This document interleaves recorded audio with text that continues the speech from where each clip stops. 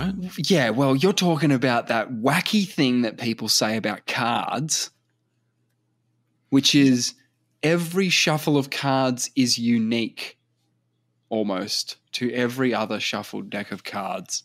Okay, it's natural to be skeptical if I tell you. I'm so skeptical. Okay, be skeptical. It's natural. Yeah. I'm telling you, be skeptical. Yeah. I'm skeptical. You're skeptical. We can do the math. Yep. But after properly shuffling a deck of cards, right. I am telling you, with absolute certainty, yes, that sequence of cards has never existed before in the history of time. Yeah. Okay. So isn't it a matter of time? Even if it's in the magnitudes of billions and billions of hands shuffled or trillions. I'm not saying it's impossible. Right. But I can tell you with absolute certainty, this is how unlikely it is, that I can tell you with absolute certainty that it has never happened before. That combination of cards has never happened before. Yeah. See, it doesn't make any sense. Because the combination of cards is called 52 factorial. And what it is the first card can be 1 of 52. Yep. The second so what do I have card to can type be into the calculator? I have to type in 52 times 52, 51, 52 times? No, 52 times 51 times 50 times 49 times 48. Now, so so you know when you play lotto and there's maybe like, I don't know, 45 numbers and you have to get, 7 of them or something like that, right?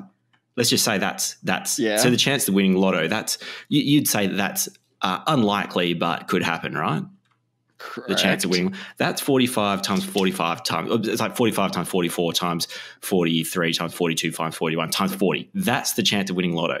Now, times it by 46, 47, 48, 49, 50, 51, 52, and then go back from 40, 49, 39, 38, 37. That is what one deck of cards is. So if you think the chance of winning lotto are slim, I'm telling you that they are fucking excellent odds, fantastic odds. You take that every day of the week. Yep.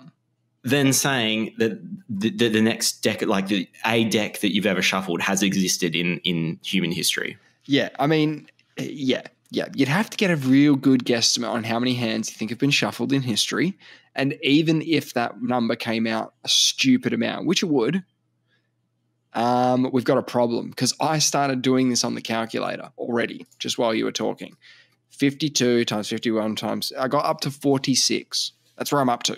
I'm still timesing, right? But it's already an astronomical number. It's like 674 billion already. So does that mean 1 in 674 billion? I can tell you that 52 factorial is 8 times 10 to the power of 67. Okay. And now, this is, how we start dealing, you complain that sometimes I bring out these numbers. Or space numbers. Space numbers. This is bigger than a space number. But, when an asteroid, like, for example, the capsule, the OSIRIS-REx capsule came in at 45,000 kilometers an hour. Yeah. And you were like, that's a space number. 8 times 10 to the power of 67 is obviously 8 with 67 zeros on the end, is basically infinity as far as we're concerned. Like, that number doesn't even fit into our world. So I'm going to try and explain to you how to conceptualize how big that number is. Great. So if you hide a grain of sand anywhere on all the beaches of the world. I hide a grain of sand anywhere in the world, yep. You hide a grain of sand. Yeah. The chances of me picking it up and it being that grain of sand is 5 times 10 to the power of 21. So 5 that's with nothing. 21 zeros. Yeah, that's nothing. So I'd spend my whole life looking for that grain of sand, right? I'm not picking up one. I could just be scooping it up. I could even tell you what beach it's on. You wouldn't find it. I still wouldn't find it. Okay. Now think about this. There are more atoms of carbon. Wait. There are more atoms of carbon in a gram. I'm just reading about what I've got here about my 52 factorial. Than grams of sand in all the world. Wait.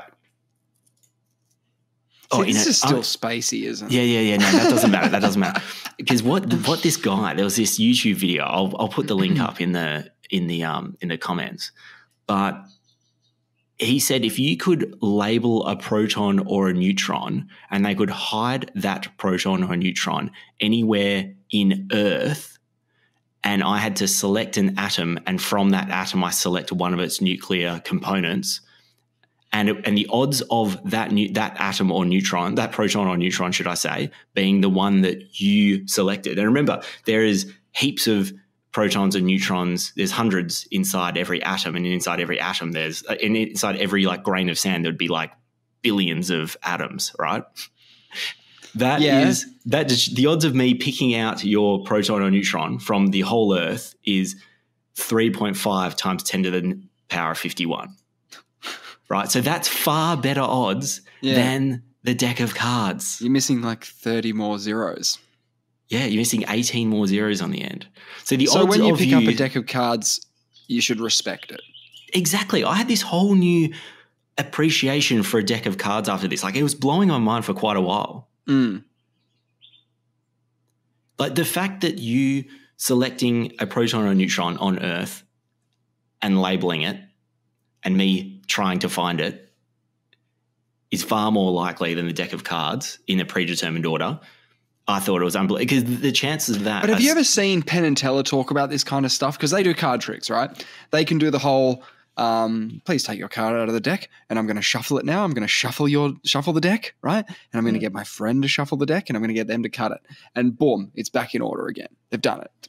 And what they've obviously done there is a magic trick, which, they've completely, done some fuckery there. That's not what we're talking about with a proper shuffle, right? But every magician starts a card trick the same way. He goes, this is how you shuffle a deck of cards, right? You split them into two. He does a casino shuffle, right? Which is the splitting in half, the push them together, does that again. And you got to do this. The Penn was saying, oh yeah, you got to do that 5 or 6 times for it to be considered a shuffle. All I'm saying is if you started with that order, the regular order, and you did that standard casino shuffle, if you're like clinical with your shuffling, surely it could be the same deck again, right? Just do the math. Well, no. Well, the thing that's different here is this person is not doing like a proper shuffle. They're doing a So fuck you magic shuffle. They're so rigging the deck in essence. Yeah. So they're not doing what's required for this test. They're not shuffling the deck properly, right?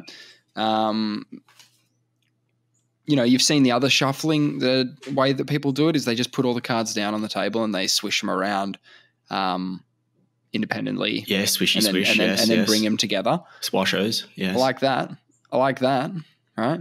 Yeah. But the standard shuffle, right, works on an already used deck. But on a brand new deck, surely you could get the similar outcomes.